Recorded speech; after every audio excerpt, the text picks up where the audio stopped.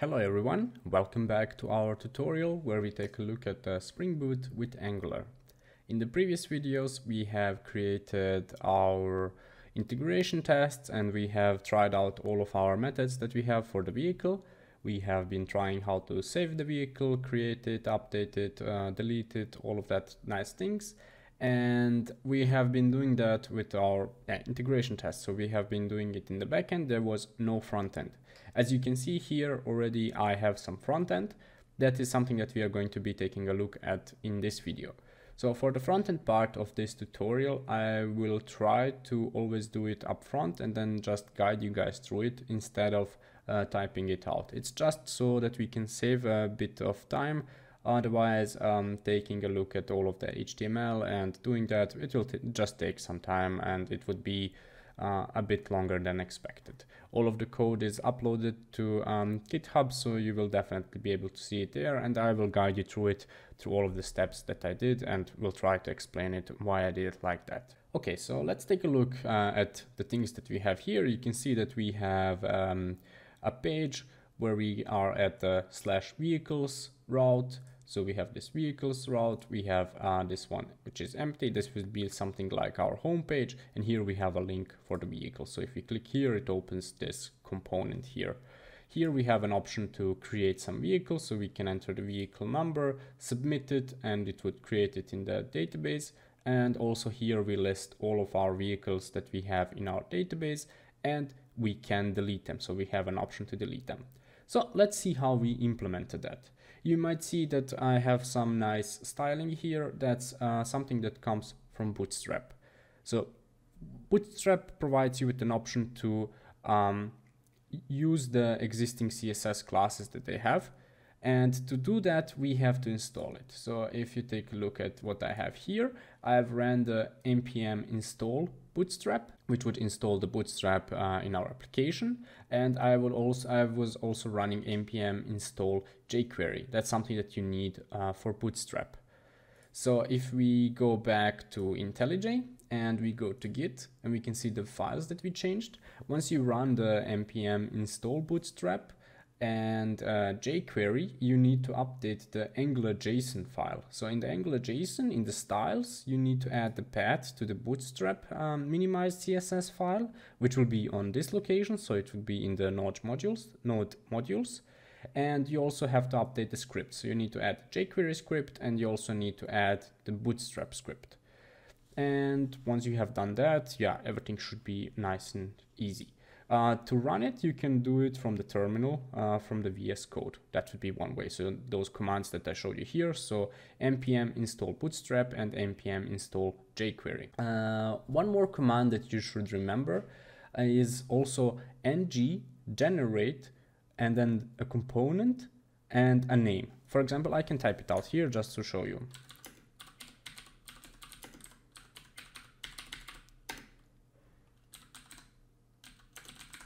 So here, this command, when run from the terminal, would create you a component named blah blah. This is important because this is what I used to create the vehicle component, and same as with the menu component. So just remember that. So let's go back to IntelliJ and see what we have changed here. You can see that I have some changes on the index.html. It's just an empty line, so I can revert this. We don't need that.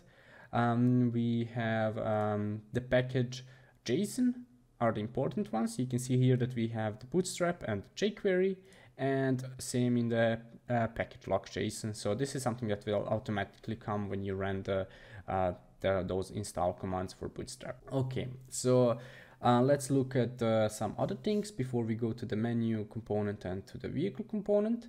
So in the app module, these things here will update automatically once you create the menu and the vehicle component, but you need to add reactive forms module because we will have some forms in the vehicle component. So you have to import that. You can see that you can get it from the Angular forms. And if we also take a look at the app routing module, here is where we add the routes. Once you have the vehicle component, you can add the path vehicles. So this will be the path that we have here, localhost 4200/vehicles. and then you open this page. So it opens the component that you have. So whatever you have in the component, it will be shown here. Okay, great. So if we have more components, you can add them here. Now let's take a look at our app component. So like our base, here you can see that I added the app menu. So now is the time when you want to create the menu component. So use the ng generate component menu. So you don't need the app part, and it will create you the menu component. So let's go back to the VS Code and we can see it a bit more nicely there. So once the menu component is created, it will be in this menu folder, and it will also update the app module and will add a declaration for it. So this is something that you don't have to do on your own. And once it is created, you can go to the app component. So let me just find it. So it's app component HTML, and you can add this selector here so that the menu is included in all of our paths. And menu component HTML is this. The code will be available, so you can also see it. You can basically do whatever you want here. It's just a navigation. So we just want to have, this is the important part, we want to have a link to the /vehicles path. So this is where you can see all of the nice things for vehicles. With that being done, we want to create the vehicle component. Again, do the same thing, ng generate component vehicle, and this will create you a vehicle component. So you will have the CSS file, HTML file, the spec file where the unit test for the vehicle would be, and you would have the vehicle component itself. And this one you will not be including in any of HTML. This is something that's done via the app routing module. So when you go on this path vehicles, you will open the component named vehicle component, and the path is defined in the menu component HTML. So here, so this must match the path that you put there. Great.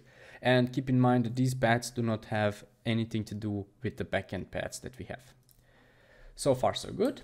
Now let's take a look at our vehicle component HTML. What do we have here? So in the HTML, we have a container, like a big div where we contain all of it. And we have two rows. We have one row here, and here we have just a divider in between them. In the first row, we have a column where we are placing a form that's used to create our vehicle. The forms in Angular are handled, wait, let me actually close all of these files that we do not need. The forms are handled with this form group. And if you go to the vehicle component TS, you can see that we have this vehicle form. So it's a new form group with the form control number. For the form control, you can add some validations and stuff like that, which we still didn't do. So this is something that will be handy in the future.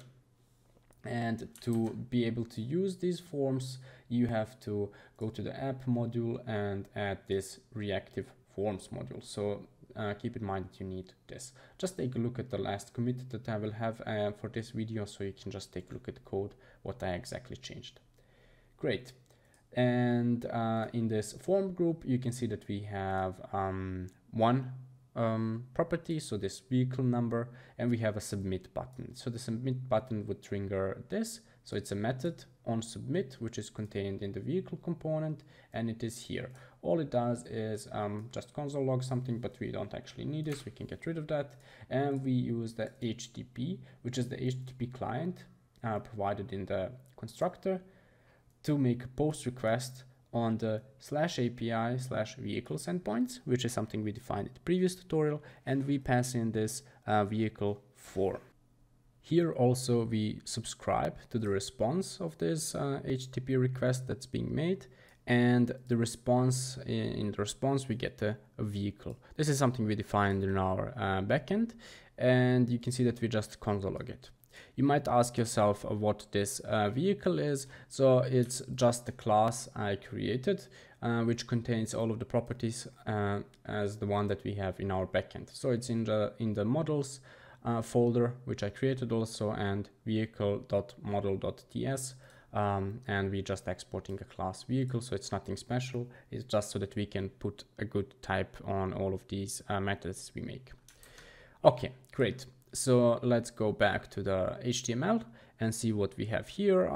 With the form, yeah, that's everything with the button and nothing special. Then in the bottom we have a table here, which is just listing all of our vehicles. So we are having a couple of headers like an ID, number, created, modified, and we also have this special column called delete.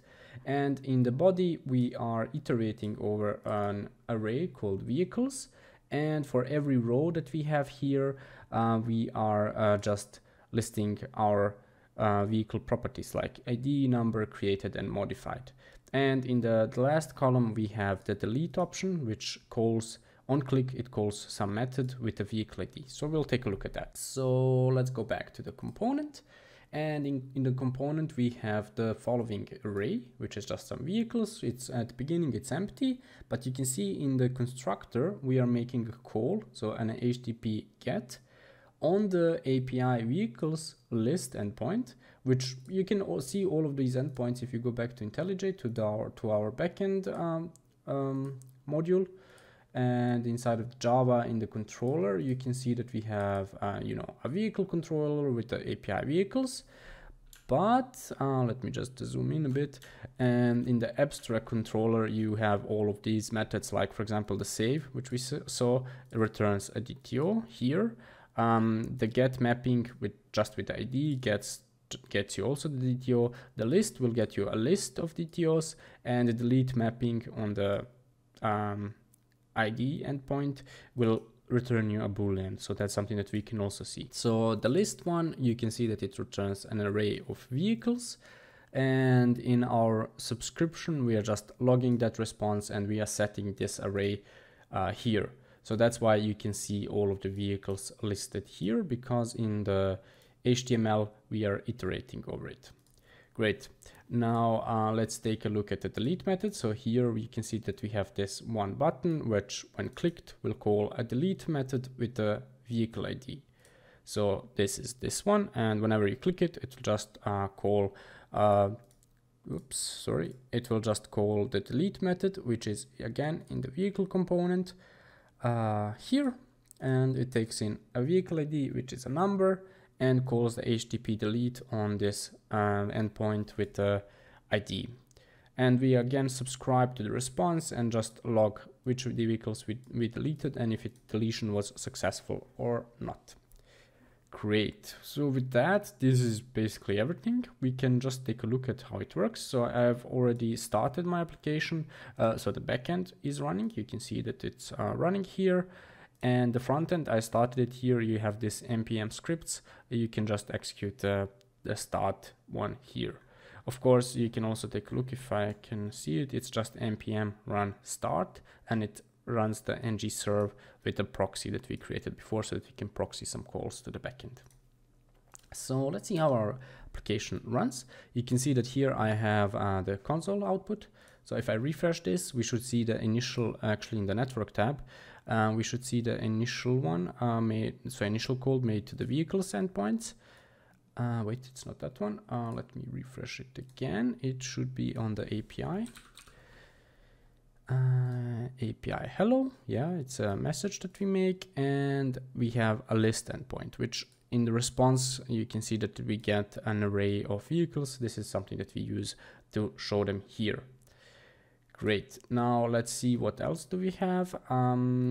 If we would try to create a new vehicle, let's see how we can do that. Let's 99999 whatever. Click submit, and we should now have seen. Yeah, we see a message created vehicle with an ID 99999, and in the network tab we can also see that there was a call made to the vehicles endpoint. So it was in the headers. You can see that it was a post request and it was finished okay, and this is the data that we sent. So this is actually the response that we got back, and this is the request payload. So this is what we sent. We just send a number, and the backend takes care of everything else. You can see that here, for example, this doesn't get cleared. This is one thing that we want to do. We want to fix that, and you can see that the table was not automatically updated.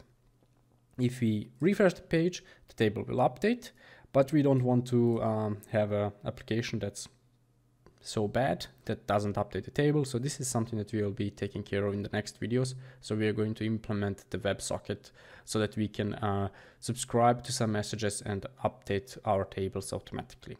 This is something that will be nice. So the listing works, you can see it. Let's see if we can delete it. So if I click here, again, the table doesn't update. That's something that we'll be fixing later on. And you can see that we have a call to the API vehicle 9 endpoint, which returns true. And if we refresh our table, this vehicle is gone. So we have deleted it. So again, if I click this one, refresh, gone, deleted, I can refresh as much as I want and the vehicles will not be appearing again. So that is everything for this video I wanted to show you. Hopefully you are able to follow it and you like this format, how we're going to handle the front-end changes. If you don't like it or something is not good, just let me know and I will try to explain you why I'm doing this in more detail. Or if something just doesn't work, we can always change it. So it doesn't really, it's not fixed. So the application, the front-end part, we're going to take care more about it. We're going to introduce some new components, some validation, maybe these automatic updates. This is something that we're going to be doing in the next video. So yeah, stick with me. And if you have any things that you want to see, just let me know and I will try to do them in one of the following videos. So if you like this, hopefully you do like the video and subscribe to my channel. This will really help me out and I will see you in the next one.